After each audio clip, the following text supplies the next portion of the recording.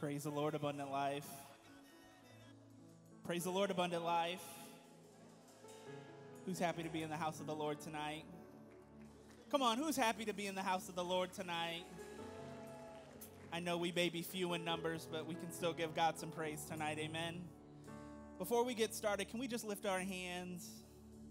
Can we just worship the King of Kings and the Lord of Lords? Can we just thank him for how good he is? I don't know about you, but he's been good to me. And he deserves our praise. Lord, we thank you. We love you. We exalt you.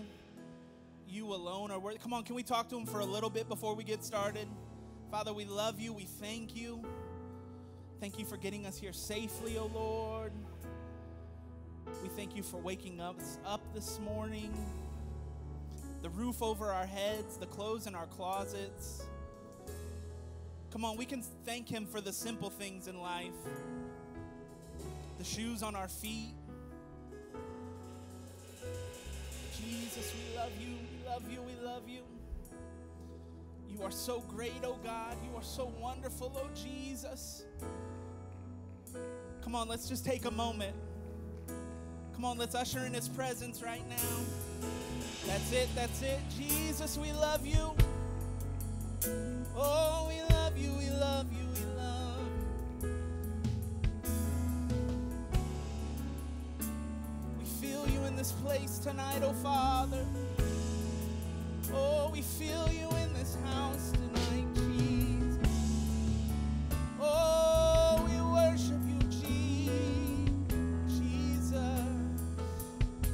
Oh, you give life. You are love.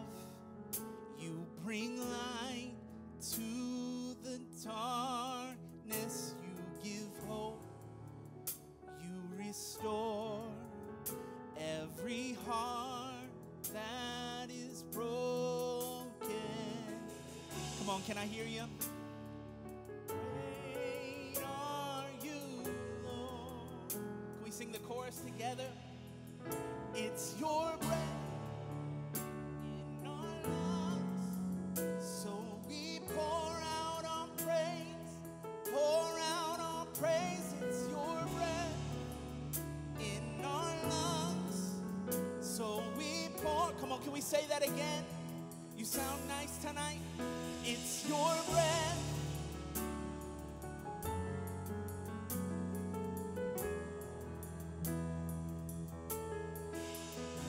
It's your breath in our lungs, so we pour out our praise to you only. Great are you, Lord. Come on, help me say. You give life, you are love, you bring light to the darkness, you give hope, you restore every heart that is broken. Oh, great are you, Lord. We sing that chorus together. It's your breath.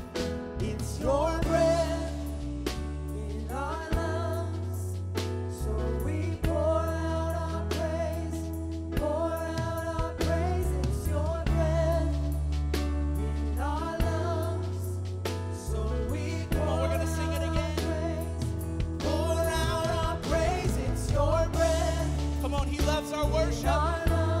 He loves our worship. Pour out our praise. Come on, can we say it again? It's your breath. It's your breath in our lungs, so we pour out our praise to you only. Say great are you, Lord. Come on, church, can we lift it up tonight? Come on, can we thank him? Can we worship him? Jesus. Come on, when we shout his praise tonight, we let him know he's worthy. Hallelujah. Oh, I worship your name, Jesus. Praise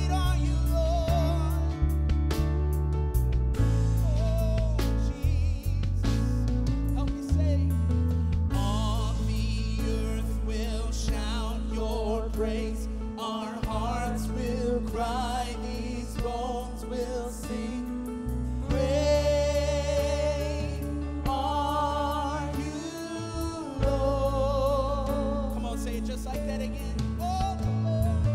All the earth will shout your praise. Our hearts will cry. These bones will sing. Great are you, Lord. All the earth will shout your praise. Our hearts will cry. These bones will sing. Great are you, Lord. One more time, sing. All the earth will shout your praise. Our hearts will cry. These bones will sing. Great are you, Lord. It's your breath in our lungs. So we pour out our praise, pour out our praise. It's your breath in our lungs. So we pour out our praise, pour out our praise. It's your breath in our lungs. So we pour it out. We pour out our praise, pour out our praise. It's your breath in our lungs. So we pour out our praise to you only. All the earth will shout your praise. Our hearts will cry. These bones will sing.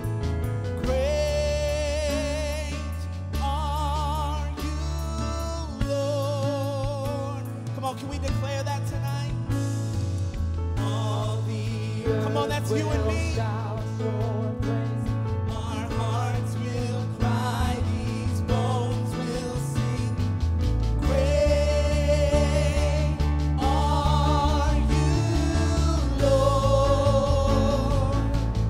All the earth will shout your praise. Our hearts will cry. These bones will sing. Great are you. Come on, we're gonna say that one more time. All the earth will shout your praise. Our hearts will cry. These bones will sing. Great are you, Lord. It's your breath in our lungs. So we pour out our praise, pour out our praise. It's your breath in our lungs. So we pour out our praise, pour out our praise. It's your breath in our lungs. So we pour out our praise, pour out our praise. It's your breath in our lungs. So we pour out our praise to you only. Come on, every hand raised in this house tonight. How many knows that He is a great and powerful God, and He can do anything?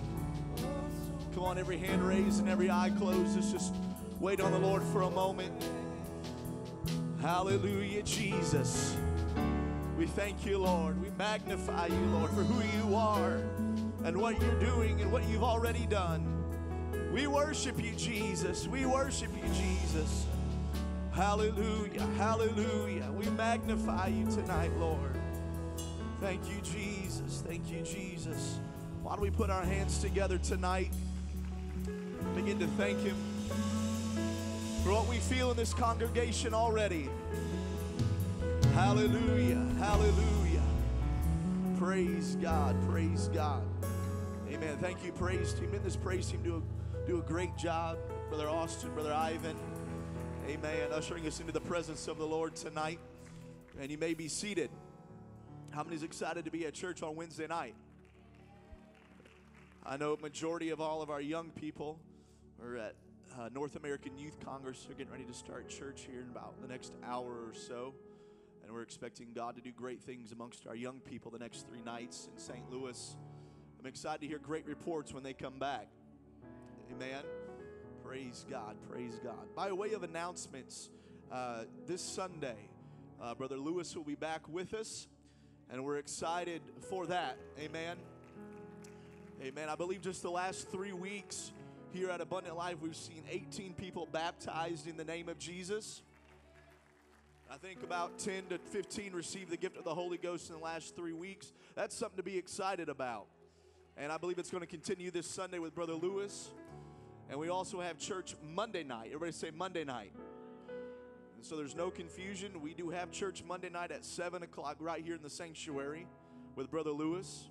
And then again Wednesday night right here 7 o'clock with Brother Lewis.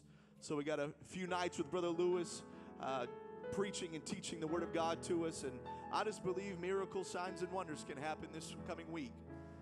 Amen. Amen. And also, starting Friday night, for those that are wanting to participate and be a part of, the Asian congregation is having their own little retreat / camp meeting Friday night, Saturday day, and Saturday night up at the Albion Campground, just about 30 minutes from here. Brother Lewis will actually be preaching both of those nights. Church starts at 6 on Friday night and 6:30 on Saturday night for those that want to be a part. It is going to be a great, great time in the power of God at the Albion Campground. Amen. With our Asian congregation. Amen. How about all of our kids and our Kids Life team come down? Brother Dallas and Sister Brittany and their crew is going to be helping us tonight. At least we have the kids in full force tonight. They're not old enough to go to Youth Congress. So let's give it up for our kids tonight. Brother Dallas and Sister Brittany. Amen. You guys are dismissed. Amen. Why don't we all stand tonight? I know I made you be seated just to give you a quick break. But tonight, concluding tonight's service, our ushers will be waiting for you at the doors as you exit the building to take your Wednesday night tithe and offering. Tonight we do have a very special guest speaker. We do have Pastor Brown's father, Bishop Brown, with us tonight. It's good to have him and Sister Brown with us tonight. Amen. It's always a treat to have them with us. And it's also, he's been teaching our MIT once a month, coming in, teaching that, and that has been outstanding to hear him teach the Word of God to us on Sunday nights. Amen. Pastor Brown, Elder Brown, we would love you to come and take your liberty tonight when we put our hands together one more time for the elder.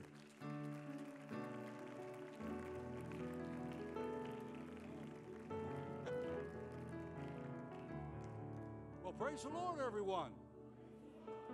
Amen. It's a good day to be in the house of the Lord, isn't it?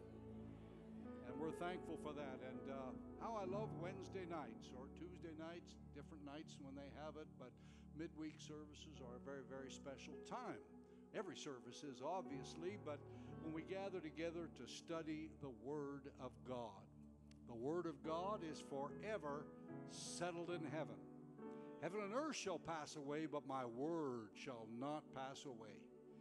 And so as stable as the physical world seems to be, we're got our feet on the earth, yet it will pass away, but the word will not pass away. All right, turn to somebody, shake their hand, and say, you look pretty good for the shape you're in.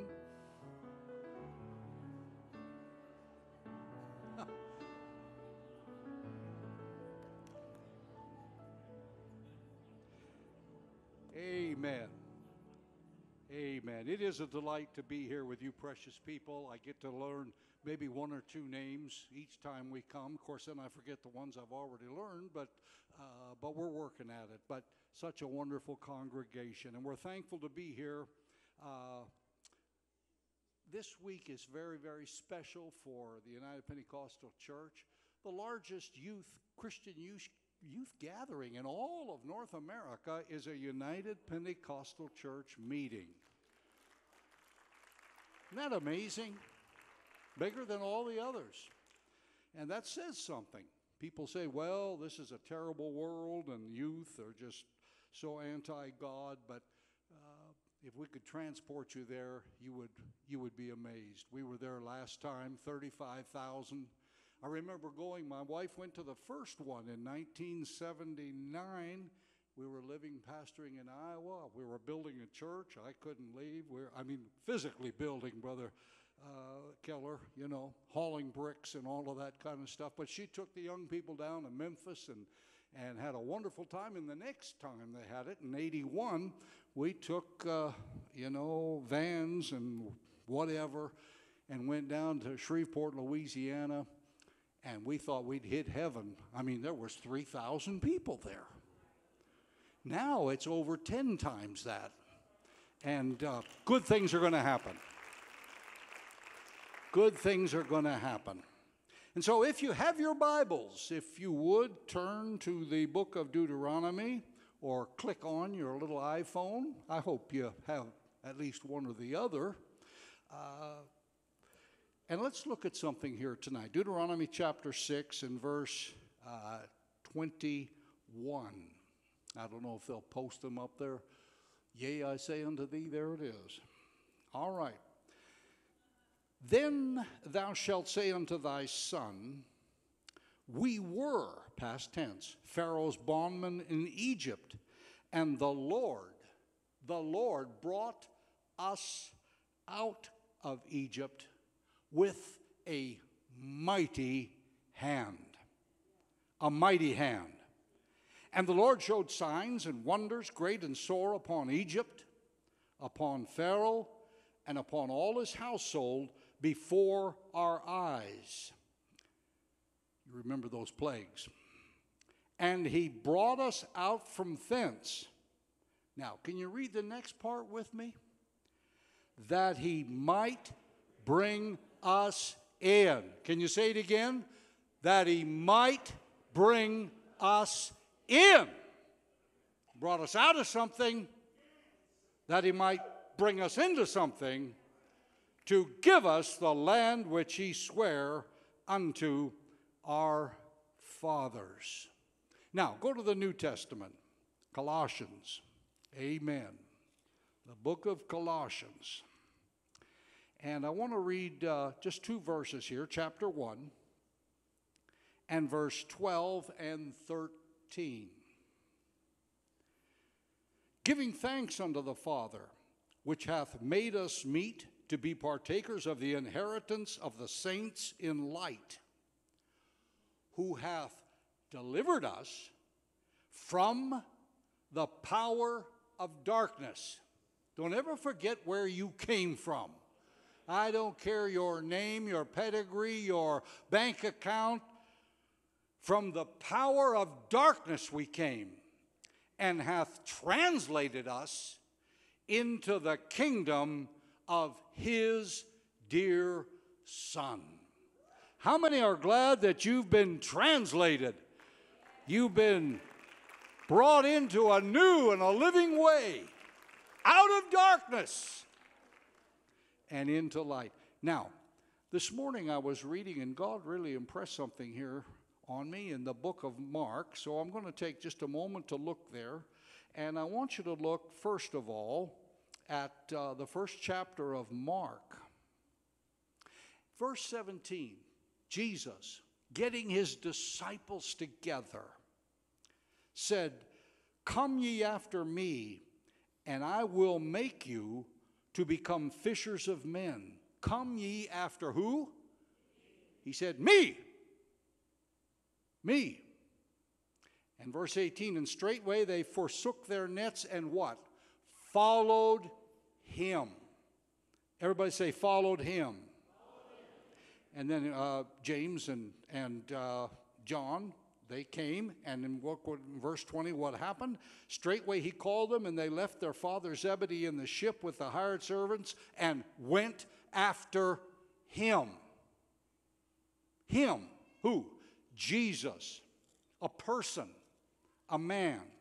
And then in chapter 2 of the same book, and I want you to look at verse 14, as he called Levi, who was Matthew, the tax collector.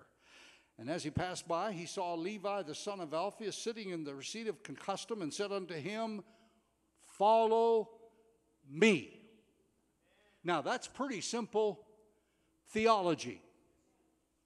follow me. You don't have to know the books of the Bible. You don't have to read Greek.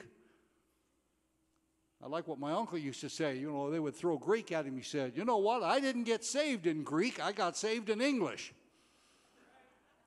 God's word and his salvation is beautiful. And he said, follow me.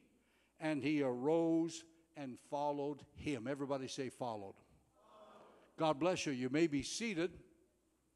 Now, Isaac Newton, of course, was a scientist sitting under a tree, supposedly, and the apple fell from the tree, and he wondered, why did it go down instead of up? And, of course, we get Newton's law of gravity. And he also, I wouldn't say discovered, but yes, I guess that's it. He came to a knowledge of the first law of motion. There were 3 laws of motion, but this was the first law of motion. And I'm just going to kind of give you a little background of it. And it says this: an object at rest tends to stay at rest. And if you have a teenager on Saturday morning, you know that's true. All right? An object at rest tends to stay at rest, and an object in motion or moving tends to stay in motion with the same speed and in the same direction, unless acted upon by an unbalanced force, an obstacle, friction, whatever. And you see, that's why I think it was Buzz Aldrin, or one of them, was coming back on one of those lunar trips from the moon, and they're on their way back to Earth. And, of course, reporting on what's going on, and they're in the spacecraft and radioed back and said, well, basically Isaac Newton's driving right now. There was no resistance. The direction was set. It was outer space, and there was nothing to stop the action of the spacecraft. And so we understand a little bit about that physics aspect of what's going on around us. Now, very simple, we could use the old Sunday school picnic relay race where you had to each given a bowl of water, and you had to pick it up and you had to carry this full bowl all the way to the end and then give it to the person that was the other end, and then they would bring it back, and there would be teams competing, and whoever had the most water in their bowl won. But, you know, here comes Newton's law, and it kind of has to be remembered, because an object at rest tends to stay at rest. So if you go to the bowl and it's there on some kind of a table and you pick it up, that water's saying, I'm at rest, and you woke me up, and it splashes out. And so you pick the bowl up slowly, and then you very carefully begin to move forward, because now the water's saying, okay, I'm starting to get adjusted here. I was still. But then if you all of a sudden make a turn, the water says, no, I'm going that way. And it spills out because of the law, first law of motion. You find that when you go to McDonald's for your coffee.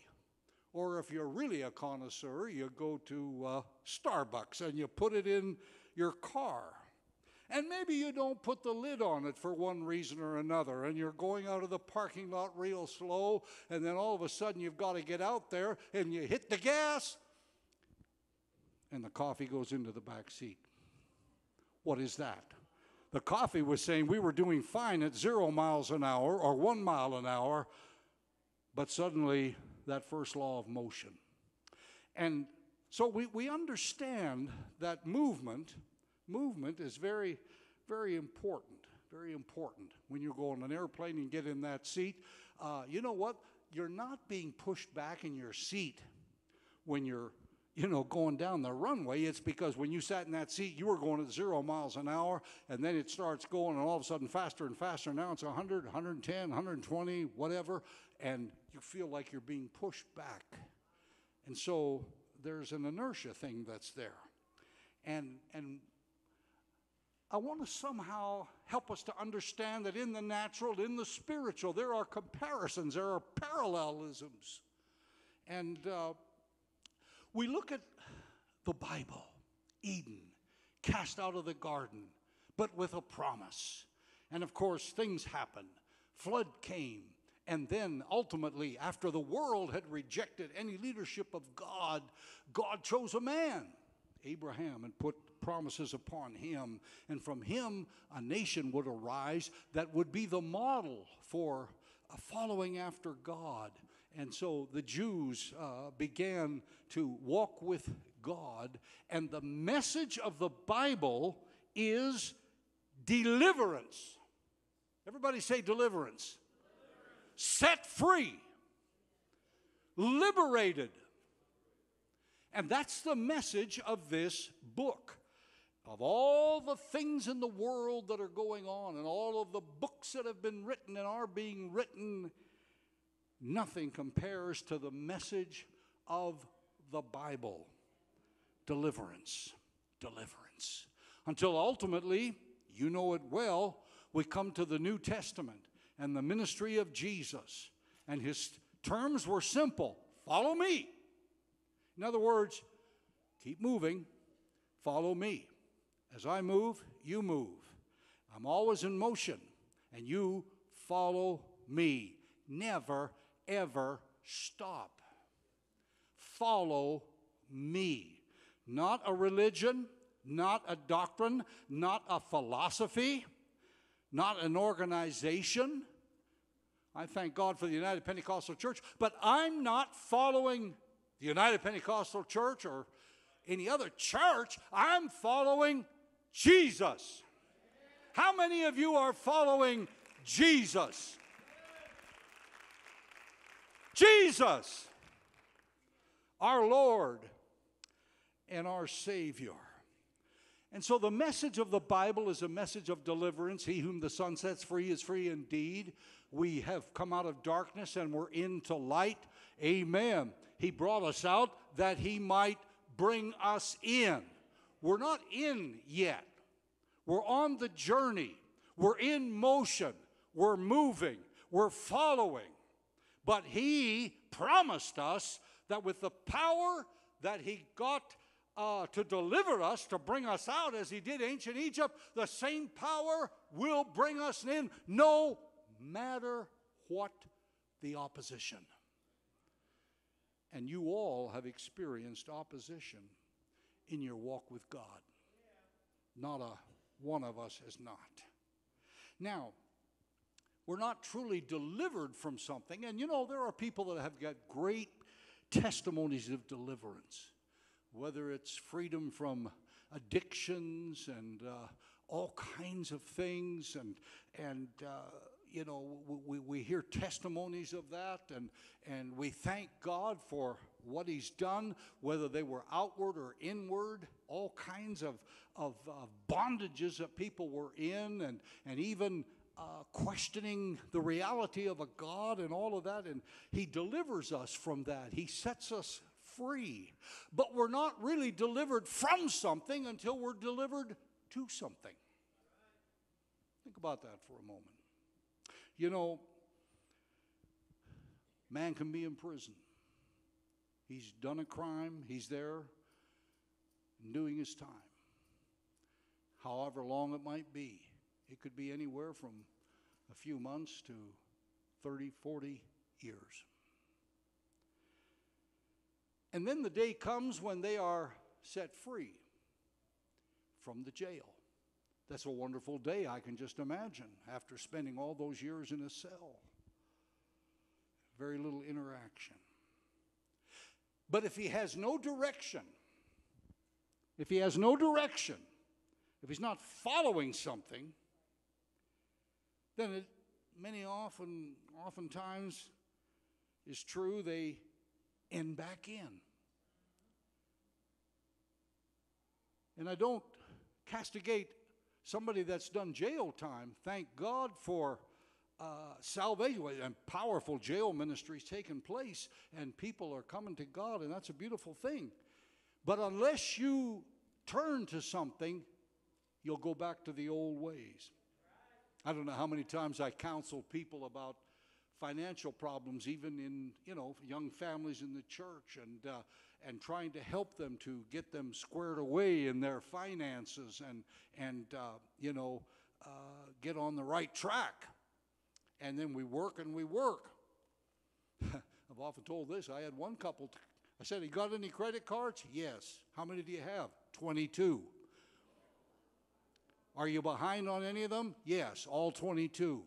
Because they kept opening up new ones to pay for the minimum amount on the other ones. Oh, God help us. Okay, so we went to work, thought they'd lose their house and everything, and it was a miracle. And they did listen. And it was a long process. But if somebody were to come along and say, "I'm going to pay your debt," and everybody's saying, "I'm looking for that person."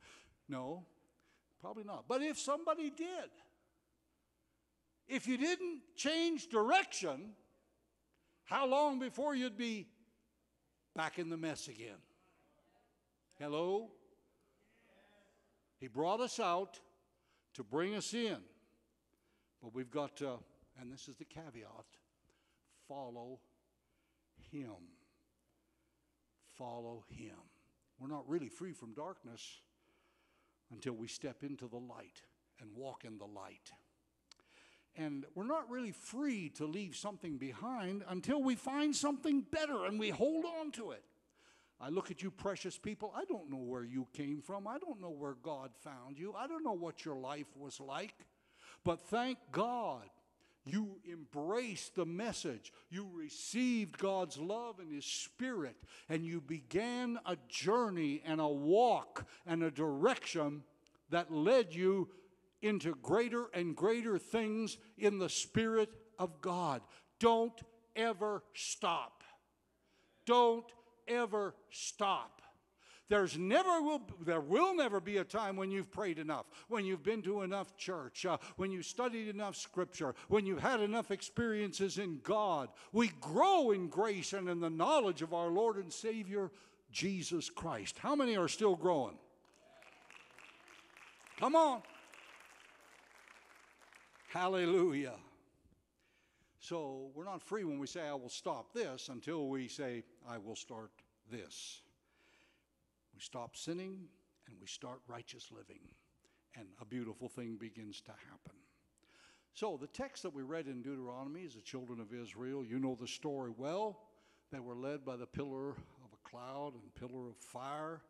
And after coming out of all of that they had experienced in the wilderness and the Red Sea, and every step was moving them toward God.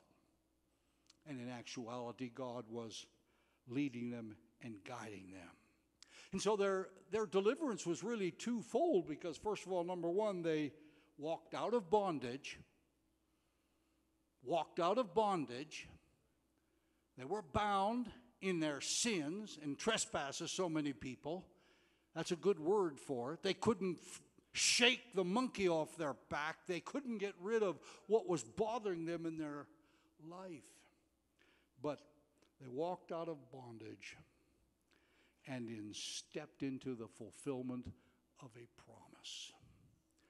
It's a beautiful thing to look at a congregation and know that such were some of you, but you're washed, you're cleansed, you're justified in the name of the Lord Jesus and by the Spirit of our God.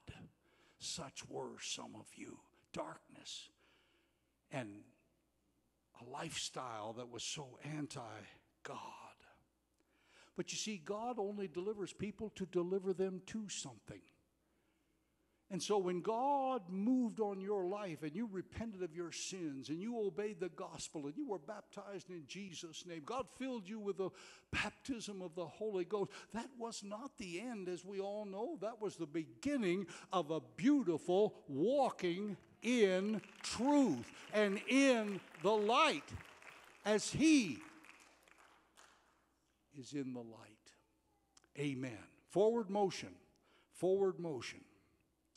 I like what Philippians, Paul said, chapter 1 and verse 6. Being confident of this very thing, that He which hath begun a good work in us will perform it until the day of Jesus Christ. You know, I was just a young guy when God filled me with the baptism of the Holy Ghost, and I'm thankful for that. 11 years of age, and I had a lot to learn. You know, when I was young, I thought, oh, I finally got the Holy Ghost. Isn't this wonderful? And I thought for a while, well, that's the end. I'll just, okay, put it on cruise control.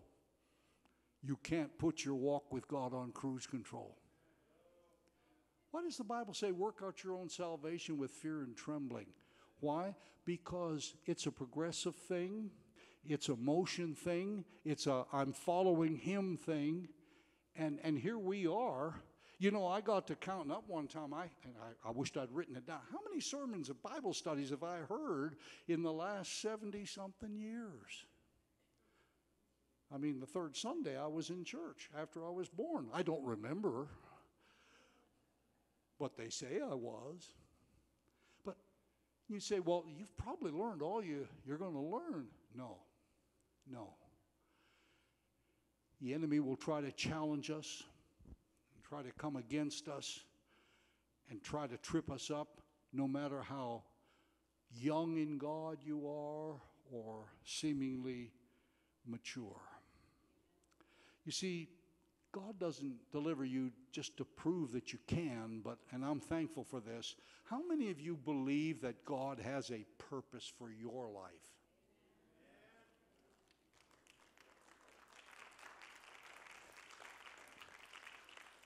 Everybody hold up their thumb. Do you know what? You all have a thumbprint. Did you know that? Folks said, yeah, when the police got a hold of me, yeah, they took that. No. And here's what's amazing about a thumbprint. Everyone is different. You mean 7+ billion people in the world, and everyone is different for your life.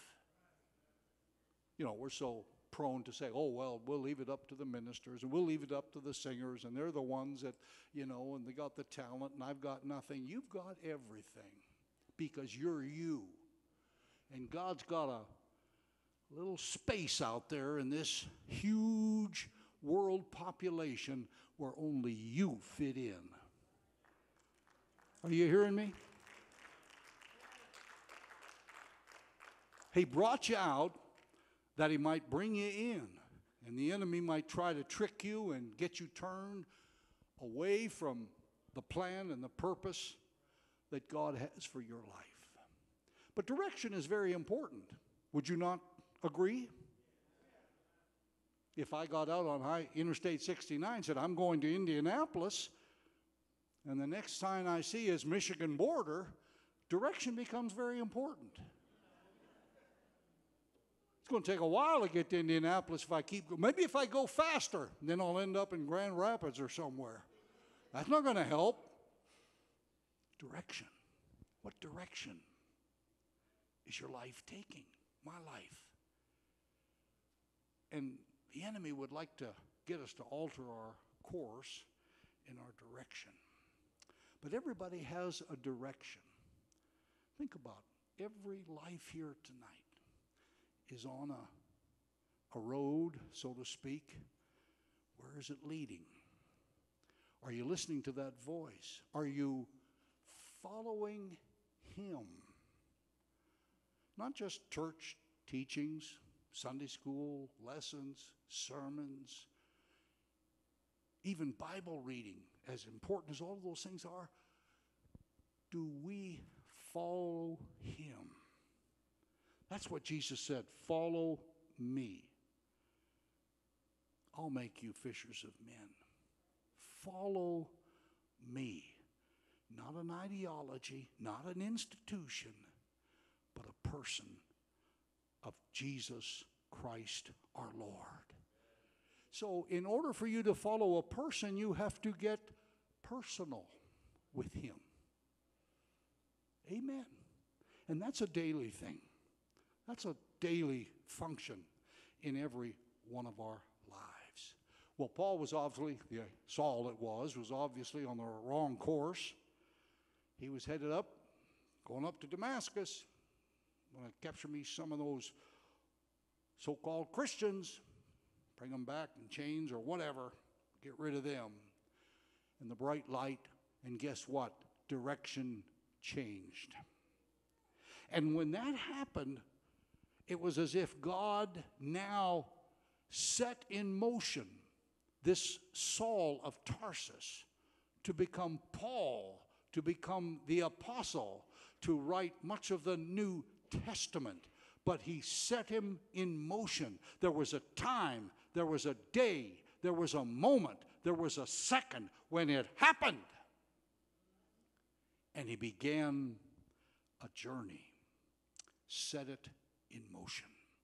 So God gives deliverance with a design. He has a purpose.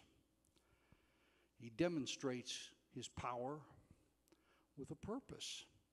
He doesn't just do frivolous things. If God healed you, if God delivered you of something, if God set you free, there's a purpose. And he facilitates rescue with a reason. I look at people over the years and I watch people who begin a walk with God. Nothing's more thrilling with their little infant steps in the Spirit, just like a little physical child, how we're all there, ready to catch the little guy if he or she falls, but so excited about the first step. And I love the zeal of people as they begin to embrace a new life, and they're truly wanting to follow him. They're very idealistic. And then the world gets in the way, and life gets in the way, and it becomes a challenge to follow him, to lift up your head above all of the sound and noise and activity, to focus on him. I don't have to do a Bible lesson, and neither does anybody else, on how close we probably are to the coming of the Lord. We feel it in our bones, don't we? We know something's about to happen. But I don't want to be held captive by having a blindness because of the busyness of life. God touched you. He put forward motion in you. He's got something that's beginning to happen. Now, there's some friction along the way, and there'll be some diversions, and there'll be some hills that will slow them up. Sometimes it's hard to get things going. But then God begins to accelerate. When we were a kid, we had two of our favorite sports in Manitoba in the wintertime were, number one, hockey, and number two, pushing cars out of the ditches and snowbanks. Everybody had blocks in their trunk. We had bags of sand. We had chains. And back then they allowed studded tires. You couldn't drive without snow tires. And we spent half the winter trying to push people out and rocking it back and forth and rocking it back and forth. And then finally we'd get it up. And then, of course, ice underneath all of that. And you'd get some motion. And then it'd start to roll. If God's touched you, he's done something miraculous. And you began a walk, and he's put forward motion in you.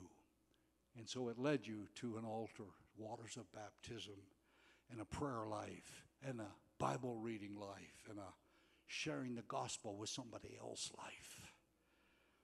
Because no man, having put his hand to the plow and look his back, is fit for the kingdom of God. No, I've got one direction. I'm in motion. I'm following him. Amen. And isn't it beautiful to not only grow in grace, but listen to that voice of God as he says, now your thumbprint, there's nobody like you. Nobody like you. Nobody influences the people that you do. Nobody knows the people that you do. And I'm going to direct your steps. Follow me. Me. Jesus. We need to open up our spiritual ears to hear what thus saith the Lord. Because God's going to speak to you. Sometimes we're waiting for, I want the word from God from the prophet. I want somebody to tell me what to do. What's wrong with your ears? Hello? Because God speaks to us. And it won't be in Greek either. He'll make it very plain. Lot's wife had forward motion, fleeing from the city of destruction, twin cities of Sodom and Gomorrah. But she changed direction. When you spill something, you lose something, just like the water in the bowl. And I pray that we can somehow go in that forward direction in this year of 2023. Listen, when I was in Bible school, people were leaving Bible school because they said the Lord's coming, the 6-day war in 67. We got to go start a church because we're only going to be here 2 years, and now we're here 50-something years later. But God's got something for every one of us. Amen. Set your affection on things above, not on the things on the earth. Amen. Going forward. My grandparents, my grandfather, great-grandfather, they left 1905. I mean, there was war in Russia, and it was a precursor to the 1917 revolution. But if you read about the year 1905, that's when they left. And I don't know how they did it, but they traveled all across Europe, and they got to Germany, and then they got on a ship, and they went all the way across the ocean, and they came to the New World. And it was just covered with timber, and they had to chop down trees and built a butcher shop. And then from then on, things began to happen. But it was always a forward thing in the natural. Always a forward thing. Can't look back. They had one brother that went back because he went back to get his family and never made it back. Now, that's just a little illustration to let you know that in your spiritual walk with God, no matter what the opposition, no matter what the obstacles, no matter what the bumps, follow Him. Follow Him. Follow Him. Come on.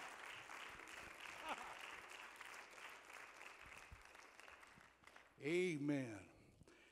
And so here we are as a church, and I look at this great city of Fort Wayne, have driven around it, great place.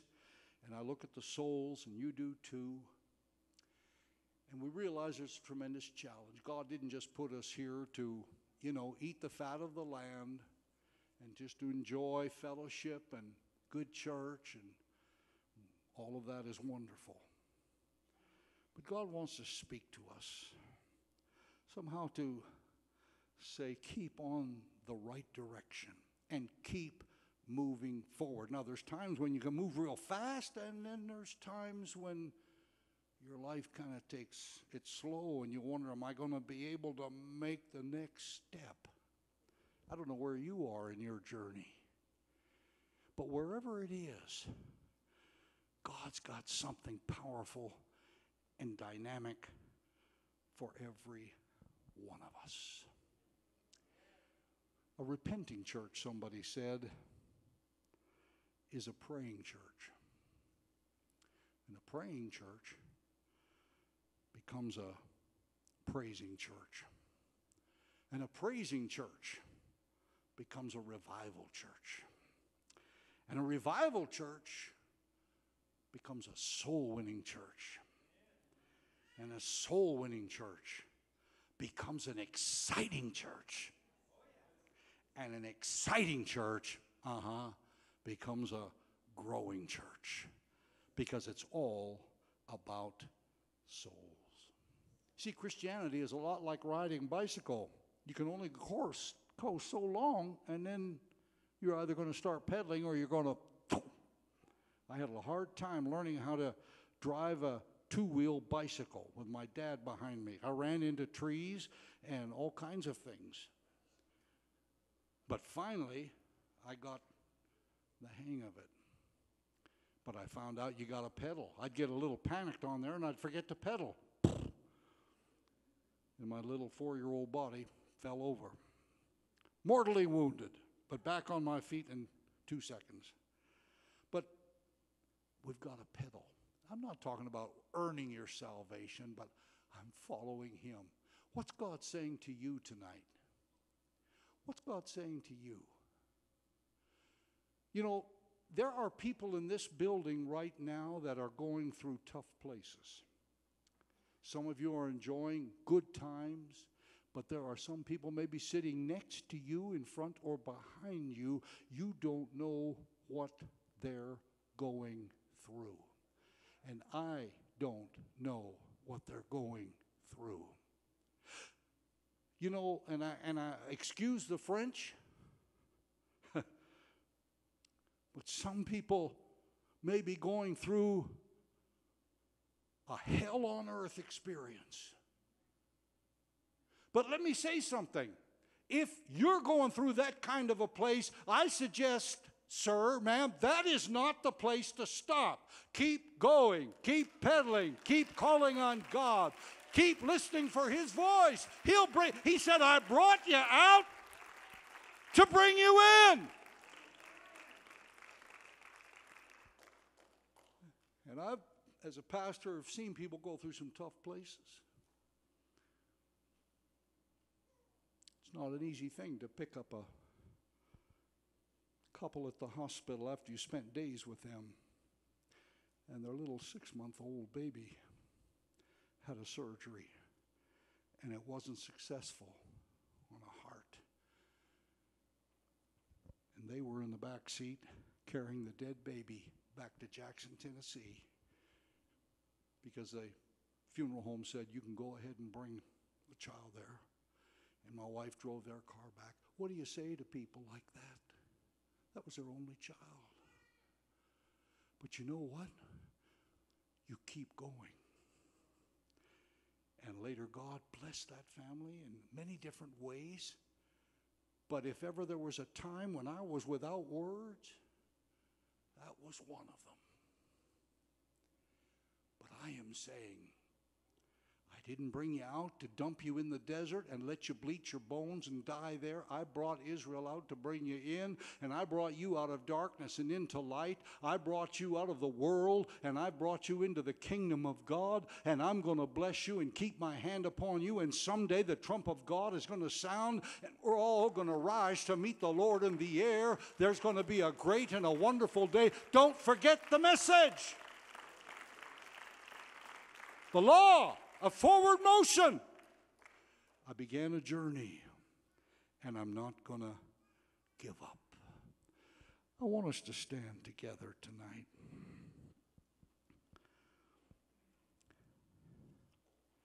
Thank you, Lord, for delivering us out of that kingdom of darkness. It's just me, but I just feel, even though it's quote-unquote Bible study night, I think we've got 2 extra minutes, because somebody here tonight, maybe you, maybe another one, we don't know, they just need that encouragement. And I'm just going to ask this church, we don't even need music, but I want you to step forward here right now and just line around this altar. And maybe somebody is going through something, and you may not know about it. They may be standing next to you, but I think we're going to pray together before we leave this place. Is that all right? Amen. Why don't you come right now? Amen. Forward motion. I'm going forward. I'm a follower of Jesus. Amen. Pastor may not even know what you're going through. He may not have any idea. But God knows. He loves you, you know that? He has got an individual print for you, a plan for your life. You believe that? Why don't you lift your hands and thank God for it right now? Come on. Come on. Oh, blessed be the name of the Lord. God will bring you through. I said, God will bring you through. Oh, yes, yes, yes, He loves you. Amen. Amen. God's going to have the last say. I said, God's going to have the last say. Oh, how He loves us, how He loves us, how He loves us. Blessed be the name of the Lord. Just tell the Lord Jesus, I'm following you, Lord. I'm going forward. Amen. Amen. You're leading, I'm following. Oh, glory to the Lord God Almighty. Oh, He's going to bring you through that tough place. Going to bring you through that tough place. In the name of Jesus. Oh, thank God, thank God, thank God. Thank God, thank God. That's it, that's it. Amen, that's it. Just lift your hand to the Lord right now. Praise be the name of Jesus. Praise be the name of Jesus. Amen, amen, amen. That's it. Amen. Maybe your brother or sister's fighting a battle, but we're coming together. We're going forward. In Jesus' name, in Jesus' name. Oh, thank God. That's it, son. That's it. Amen.